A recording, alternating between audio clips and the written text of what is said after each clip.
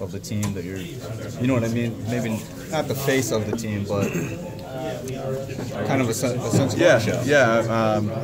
I feel like I really understand kind of what's going on, able to learn from mistakes and the positives each week, and build on them, and feel good going into our first road game.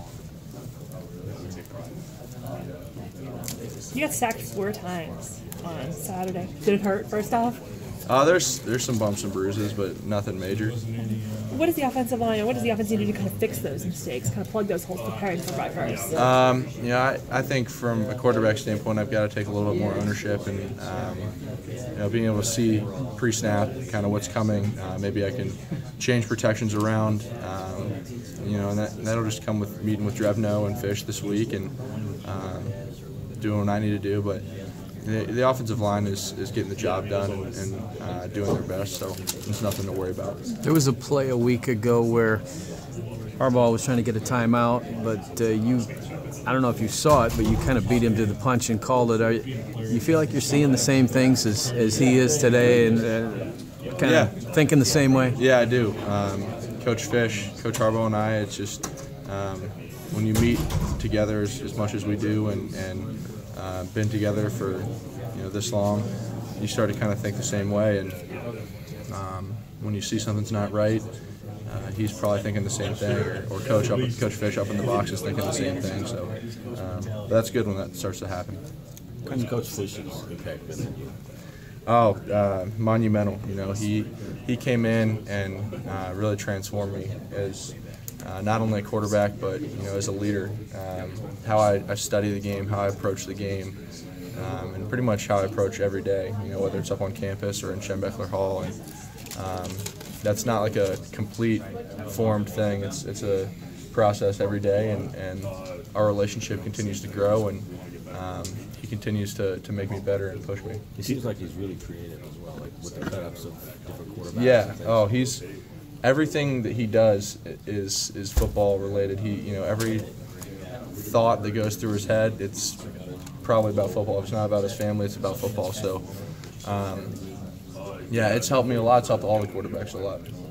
Well, have you seen, now 5 weeks in, have you seen teams playing you differently, giving you different looks, and trying to maybe look at your previous games and where you've had success, and you can see those are things they're taking away? Yeah, and that's why the coaches are continuing to tweak plays here and there, and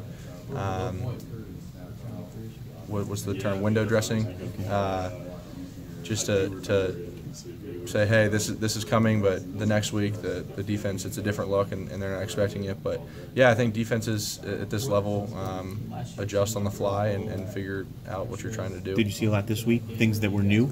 I think Wisconsin, that's a really smart team. Watt was reading all of our bootlegs. Every time I was rolling out of the pocket, it seemed like he was right there. The linebackers were calling out certain plays and stuff, but our coaches figured that out and adjusted, and it worked. What were they trying to take away specifically, or was there one thing in the passing game? The jet sweeps for sure. Any of the boot game, it seemed like I came out of a play action and rolled to the right, and it seemed like Watt was just waiting on me.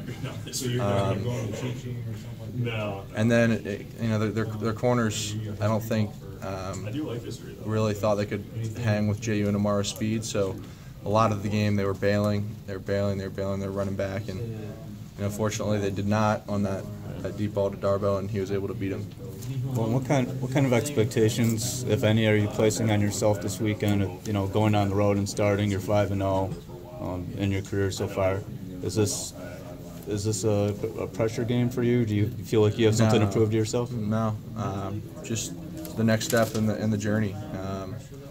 We've got an end goal, and this is the next step to get to that goal. It's not, oh gosh, this is my first road game, or I've got to do this or that to win. It's just move the ball down the field, move the chains, and get the ball in the end zone. It's just football. Does the Minnesota game from last year enhance the comfort level, or doesn't it matter? Would you be that way anyway? No, at this point, it's just football. It's maybe earlier in the year, I would tell myself, you know, you did this last year, you can do it again, but we've been doing it all year. So, yeah, we're not in the big house, we're not in Ann Arbor, but it's the same game. Jake said